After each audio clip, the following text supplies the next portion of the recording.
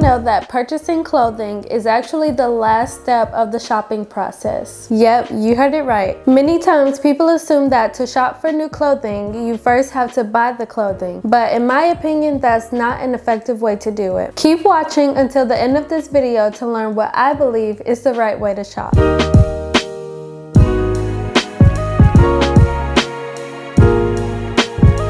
Hello beautiful boss, I'm Tony, the personal stylist and founder of allthingstony.com, where I help women like you to discover, develop, and enhance your personal style. So you realize you need something to wear and the first thing you do is run into the store to shop. Then all of a sudden you're hit with all of these emotions, you're feeling overwhelmed, you're feeling stressed and frustrated. That is because the first thing you did was ran into the store trying to buy some new things, but you didn't make a plan. Shopping does not need to be stressful. There are plenty other things in life that we could worry about. Let's not make shopping one of them. If you've ever felt overwhelmed when shopping, then watch this video till the end. There's a free guide below on how to shop like a stylist, and I'll be teaching you how to use it. The number one solution to stressful shopping is to make a plan. I've covered each step of how you can make your plan in the How to Shop Like a Stylist series. If you haven't had a chance to watch the previous videos, then the link will be below where you're watching this video. Once you go through each of the first 5 steps, determining your personal style, gathering style inspiration, cleaning your closet, making a shopping list, and setting a budget, then comes the last step,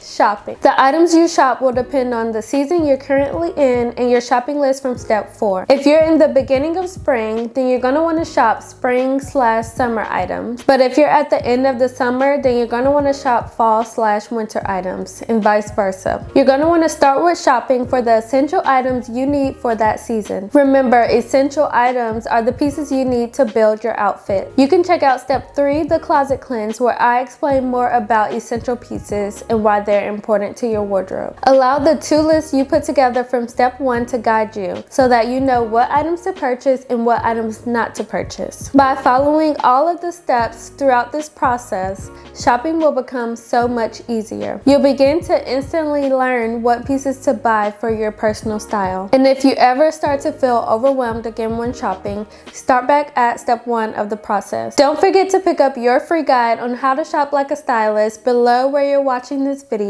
Subscribe to the blog for more freebies and updates. If you enjoyed this series and it was helpful to you, be sure to share it with a friend. Thanks for watching. Have a lovely day.